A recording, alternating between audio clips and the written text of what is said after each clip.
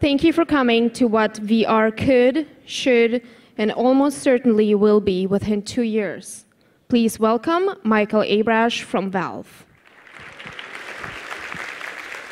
Wow, pretty exciting to see this many people excited about VR.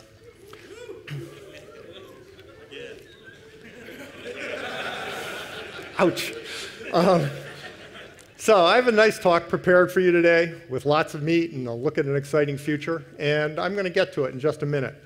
But first I thought I'd sum the whole thing up in just 59 words. And I'm sure someone out there is going to be counting, so I'm just going to read these. Compelling consumer price VR hardware is coming, probably within 2 years. It's for real this time. We've built prototypes, and it's pretty incredible. Our technology should work for consumer products. VR will be best and will evolve most rapidly on the PC. Steam will support it well, and we think it's possible that it could transform the entire entertainment industry. If you come away today with nothing but those 59 words, your time will have been well spent. Still, there's a lot more to be said on the subject, so let's look at the future of VR in more detail. Did this actually work? Yes. My personal path to working on virtual reality has been a long and winding one. And without the good fortune to encounter a couple of visionaries 20 years ago, I might never have taken the first step on that path. Back then, I understood networking. After all, I worked at Microsoft and used the network constantly. And I'd seen demos of 3D rendering on workstations and had written a simple 3D package myself, so I knew about real-time 3D too. And I'd read and watched a ton of science fiction, so I was familiar with the concept of virtual worlds. Fascinating as the idea was, though, and even given my knowledge of 3D and networking, virtual worlds still felt more like fiction than like something to think about seriously. Then I read Neal Stephenson's Snow Crash, and it all started to come together. When I thought about what it would take to build the metaverse, I estimated that I had at least an idea of how to implement maybe 80% of it with existing technology. I was too optimistic. I'm still waiting for my first VR sword fight.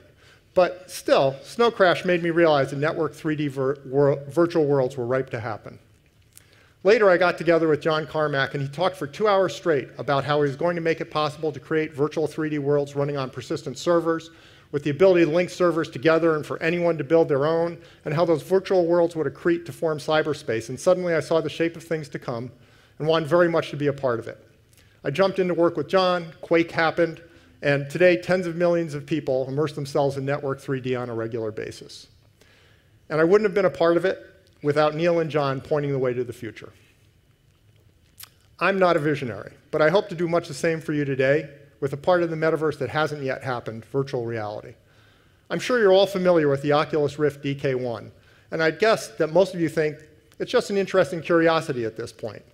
That's a reasonable take right now, but I think you should pay close attention because VR is likely to have a big impact much sooner than you think, and Valve's working hard to make sure that that happens. 2 years ago, we identified virtual reality as a promising way to enable compelling new experiences. Our research and development since then has led to prototype head-mounted displays, like this one, and a set of demos that together create a powerful sense of what's known as presence. I'll talk much more about presence later, but briefly, it's a sense of being someplace else while in virtual reality. Many people feel as if they've been teleported. Presence is an incredibly powerful sensation, and it's unique to VR. There's no way to create it in any other medium. Most people find it to be kind of magical, and we think that once people have experienced presence, they'll want it badly. The same hardware that enables presence is also highly effective at reducing motion sickness. Our demos show that given the right hardware, it's entirely possible to create astounding VR experiences, experiences that could only happen in VR, that don't make people sick. And we strongly believe that it's feasible to use the same technology to ship a consumer version within 2 years. The obvious question is, who might actually ship this class of VR hardware within 2 years? Oculus is clearly the leading candidate. They've made VR a hot topic again, and they've already shipped more than 50,000 Rift DK1s. The DK1 is not good enough to enable strong presence for most people, but Oculus's new version of the Rift, Crystal Cove, offers higher resolution, lower latency, low persistence, and translation, all of which are key elements of presence, as we'll see later, so it's a big step in the right direction. Valve's goal is to enable great VR for the PC, so we've shared what we've learned through our R&D with Oculus. We've showed them our prototypes and demos, we've explained how our hardware works, and we've provided them with feedback on their hardware designs.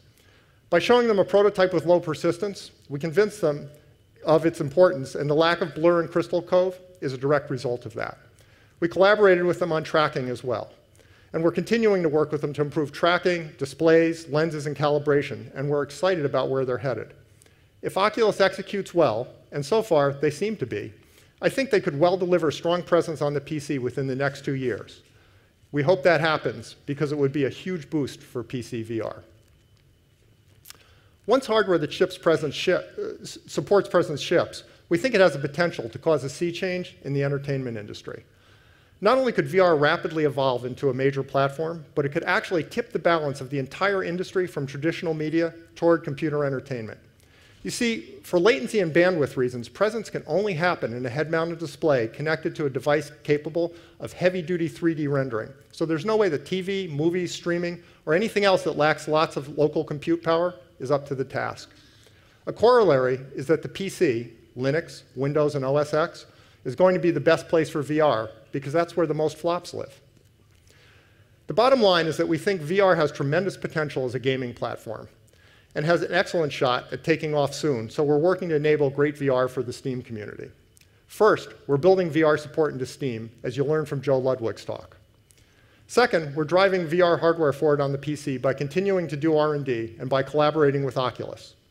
Finally, we're prototyping software to figure out how to produce great VR experiences, and we'll share what we find with you as we learn it. We have no current plans to ship VR hardware ourselves, but that could change in the future. Right now, we're just figuring out what's fun about VR, and as we learn more, we'll do whatever's needed to enable VR on the PC and Steam. It should be pretty obvious by this point why we think you should keep an eye on VR, but of course you should develop your own opinions about its potential. The best way to do that is to try our demos.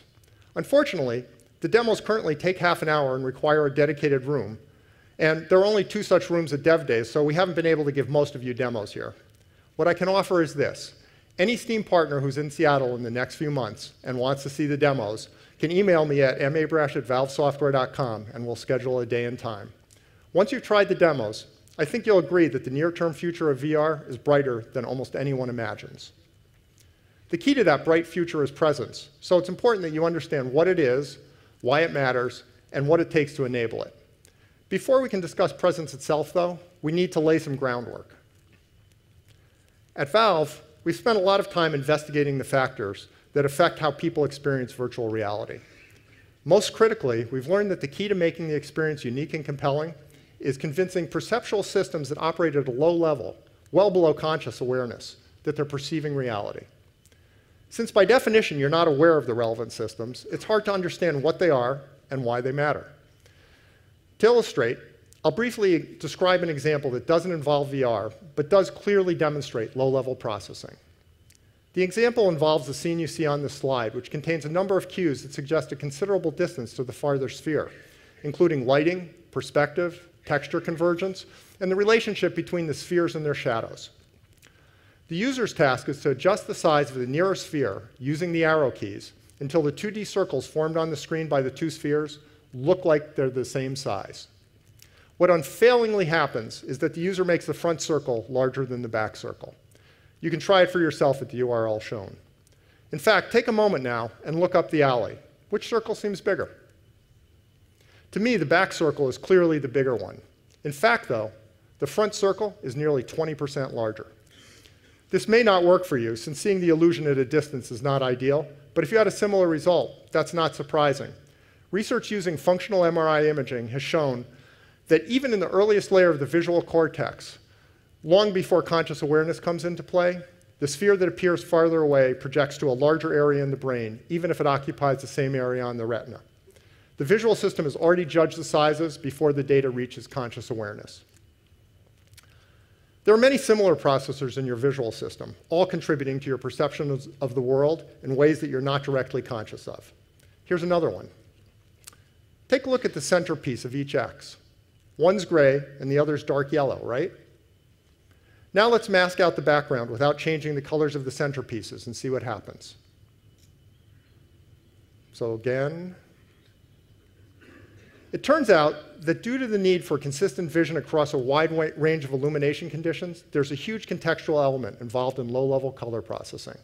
Consciously, you're not even aware of this, just as you're not aware of the processing that alters the perceived sizes of the circles in the previous example. But collectively, signals like these from low-level processing form your sense of the world. If virtual reality provides inputs that stimulate the low-level processors properly, you'll feel like you're actually someplace.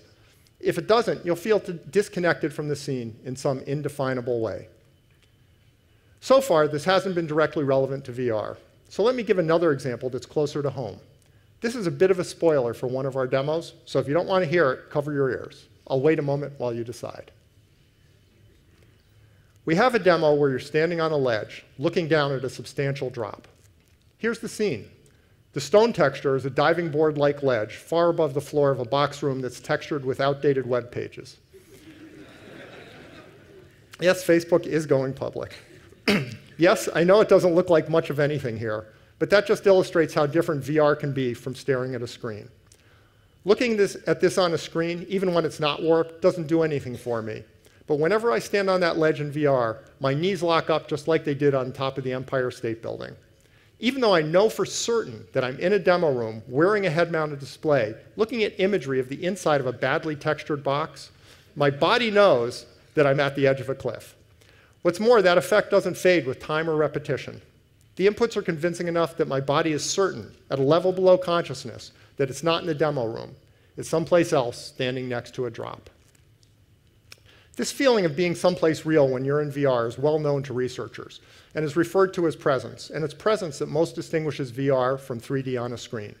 Presence is distinct from immersion, which merely means that you feel surrounded by the image of the virtual world. Presence means that you feel like you're in the virtual world. Trying to describe presence is bound to come up short. You can only really understand it by experiencing it, but I'll give it a shot. Presence is when, even though you know that you're in a demo room and there's nothing really there, you can't help reaching out to try to touch a cube. When you automatically duck your head to avoid a pipe that's dangling from a ceiling. When you feel uneasy because there's a huge block hanging over your head. When you're unwilling to step off a ledge. It's taking off the head-mounted display and being disoriented to find yourself back in reality. It's more than just looking at someplace interesting. It's flipping the switch that makes you believe, deep in your lizard brain, that you are someplace interesting. Presence is one of the most powerful experiences you can have outside reality, precisely because it operates by engaging you along many of the same channels as reality. For many people, presence is simply magic. Different people experience varying degrees of presence in response to our demos. Clearly, there are significant variations within the population. Responses have strengthened overall as we've improved the experience, so we expect presence to become steadily more powerful as VR technology emerges. Presence is hard to quantify, but our demos have shown that it is a very real and compelling phenomenon, one that hooks far deeper into the perceptual system than anything that's come before, and it's why we're so excited about VR.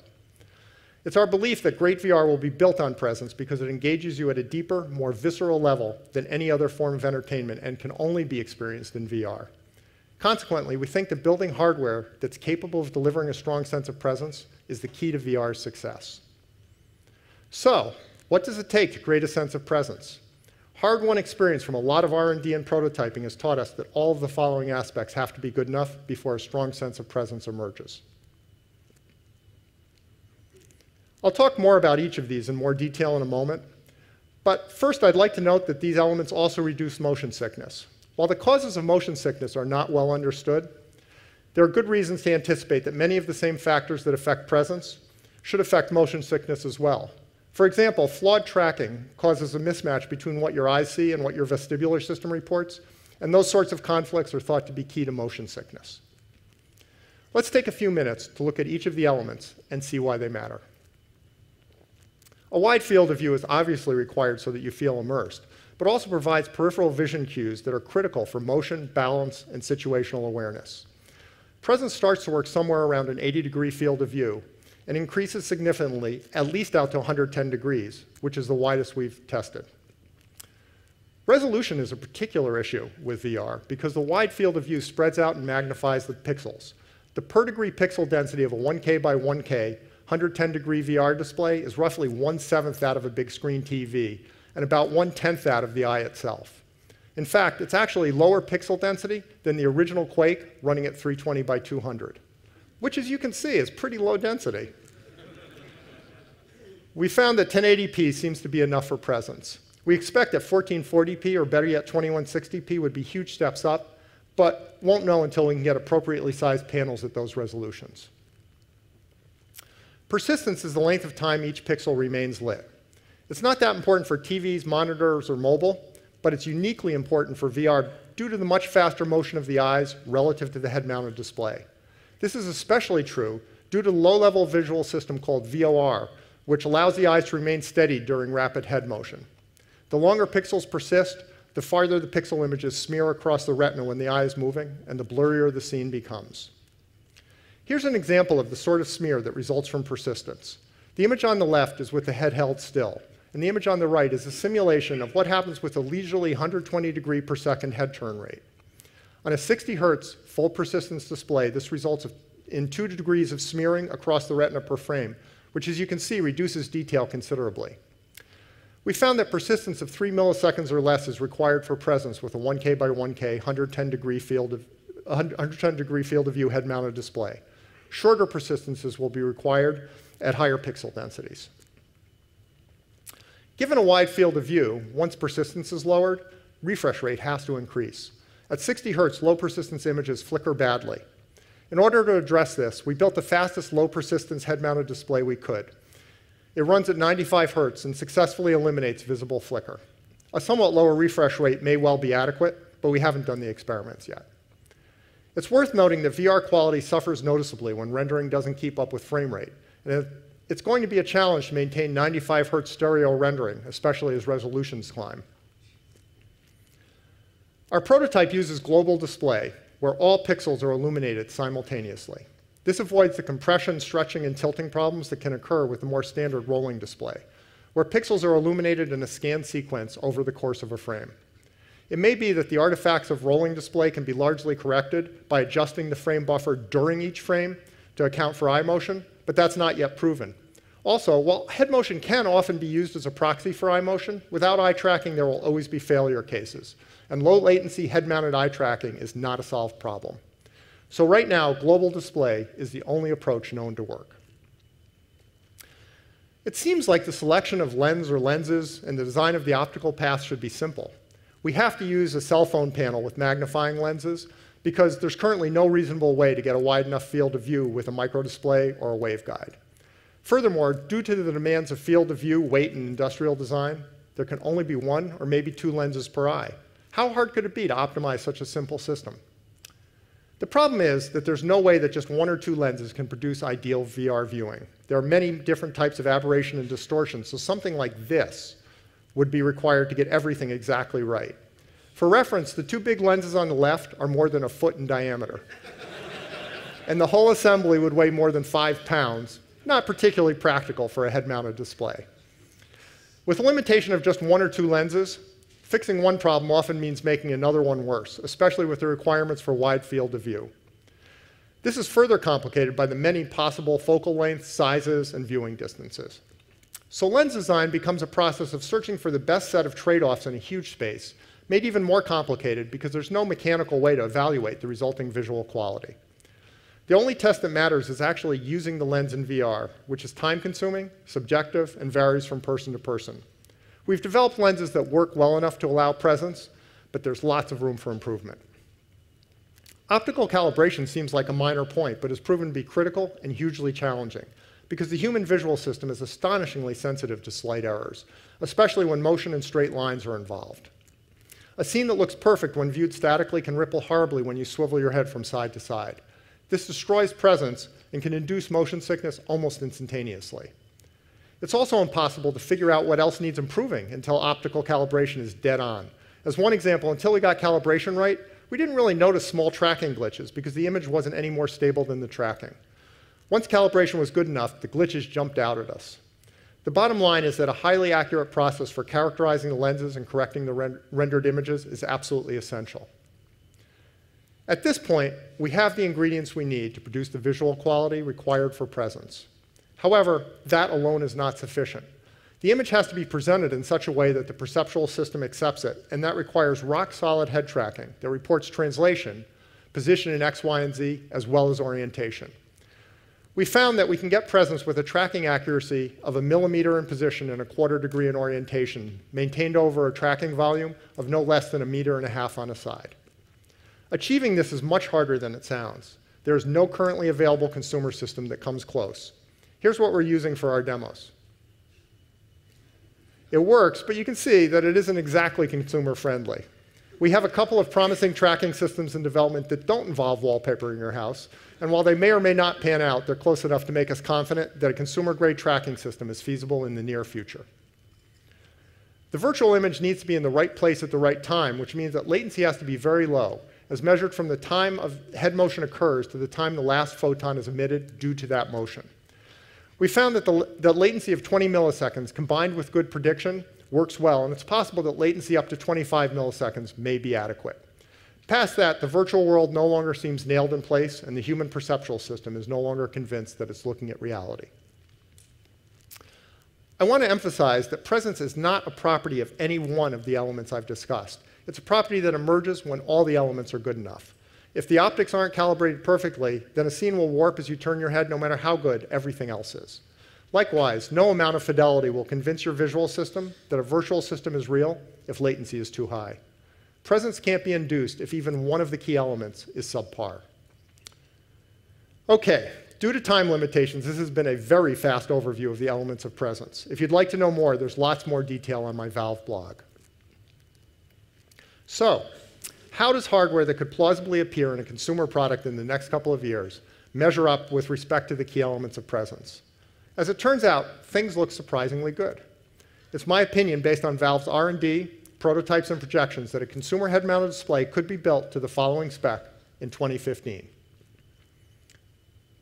This head-mounted display would support a powerful sense of presence and would have an excellent shot at widespread adoption. VR can certainly get much better yet down the road, but that'll require time and major hardware R&D. In contrast, we believe everything on this slide is doable with relatively minor tweaks of existing technology. No breakthroughs or miracles are needed, just solid engineering. This specification is based on direct experience. Our prototype head-mounted displays have all the characteristics I've specified and enable a strong sense of presence.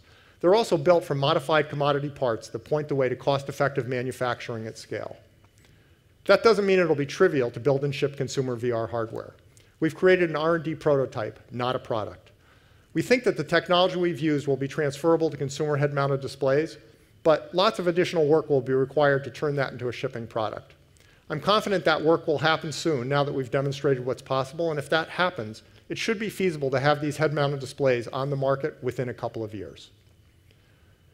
Beyond manufacturing issues, there's still a lot to be solved and improved. For one thing, presence would benefit from every one of the key elements getting better than what's in our prototypes. We could literally use up to 100 times as many pixels, and a wider field of view, lower latency, and all the rest would also improve the experience. The optics in particular are far from optimal. Also, getting per-user lens positioning right is a challenge. As I mentioned, I think we're close on head tracking, but we don't have a shippable solution yet. And then there's eye tracking, which would greatly enhance presence, but is nowhere near solved. Going to a wireless connection and eliminating the tether would be a big plus. And while we believe that it's possible to modify existing display panels to support low persistence, global display, and low latency, that remains to be proven and will require the close cooperation of a display manufacturer. Then there's all the stuff that needs to be figured out in non-visual VR areas. 3D audio, haptics, body tracking, and input are going to be huge positives for presence, and they're bigger and harder problems than head-mounted displays. In particular, VR input and its interaction with game design is at the core of the experience and almost completely unexplored. We're researching those areas, but it's going to take many years and the combined efforts of the whole game industry to fully explore them. And then there's software. Once the hardware is built, it won't really matter until the software provides great, unique VR experiences, and those have yet to be created. In addition to the question of how games will interact with input, rules about how players can move around a virtual space without getting motion sick or losing presence have yet to be figured out. We found that traditional FPS movement is far from optimal and tends to cause motion sickness, so VR may be best with slow movement and lots of up-close interactions, in which case we'll have to learn how to create fun games around that. In the end, a whole new VR gameplay vocabulary will need to be developed, just as was the case with FPSs. Multiplayer VR is going to be very different and more compelling than on a screen. Sharing a virtual space that feels real with other people has the potential to be the most powerful online social experience yet. But raises many questions. Remember when deathmatch and mods and team games on persistent servers evolved? This is going to be like that, but much more so. Then there's content. For example, no one knows yet which art styles work well with VR. Detailed scenes that look great on a screen can look like cheesy stage sets in VR, and simple scenes can seem startlingly real. Normal maps don't look good, and textures sometimes do, and sometimes don't.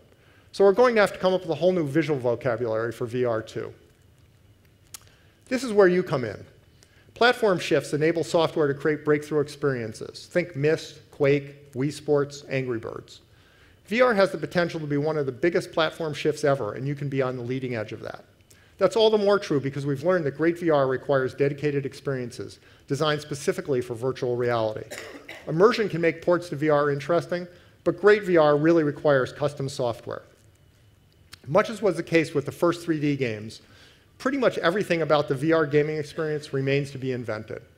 I'm sure you saw some of the adoring press on the 20th anniversary of Doom. The first game that nails the VR experience is going to be remembered fondly for a long, long time. When that first great VR game does show up, it's likely to be on the PC for several reasons. First, VR hardware is going to evolve rapidly on the PC, as you can already see happening with the Rift, while the consoles, if they even support VR, will remain static for years. Second, there are going to be far more hardware and software developers figuring out how to do awesome VR on the PC than on the consoles, and they'll be much freer to experiment. Third, VR needs as much processing power as it can get. Remember, we're talking about stereo rendering at 95 Hertz. And high-end PCs are already much more powerful than consoles, with the gap due to increase for years to come. And because of power and heat constraints, PCs will always be far more powerful than mobile. Finally, having figured out how to bring presence to consumer VR, and having added VR support to Steam, Valve is going to continue to help drive VR on the PC and Steam forward so that all of us can deliver new, compelling experiences, which means that the PC and Steam are going to be at the heart of VR for the foreseeable future. Today's key takeaway is simple, but it has powerful implications. A great VR system at a consumer price in 2015 is more than just possible. It's sitting there waiting to happen. And it will happen, if not in 2015, then soon after. Virtual reality on the PC over the next few years may be as exciting as anything that's ever happened in games. We're sharing what we've learned with you and will continue to do so. There's a huge amount to be learned and figured out about VR, and we certainly can't figure it all out by ourselves. I hope that as you dive into VR, you'll make it a two-way exchange, so together we can make VR one of the great entertainment revolutions. There's a lot more to talk about, and I look forward to continuing the conversation with you at the Q&A and on my blog. Thank you.